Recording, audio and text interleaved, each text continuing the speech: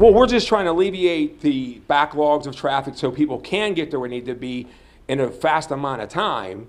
You know, we're trying to solve all those issues, and here he is out there doing his thing, helping the citizens, and here a citizen himself not really paying attention comes around and bend and impacts them. Also breaking tonight in Aspinwall. That was the borough's deputy police chief speaking with Pittsburgh's Action News 4 in the moments after an Aspinwall officer was hit by a vehicle. That officer was directing traffic on Freeport Road and Western Avenue when this happened. This is right near the traffic that builds up amid Route 28 traffic. Officers say the driver did stay at the scene, helped the officer until medics arrived. The officer was taken to the hospital with minor to moderate injuries.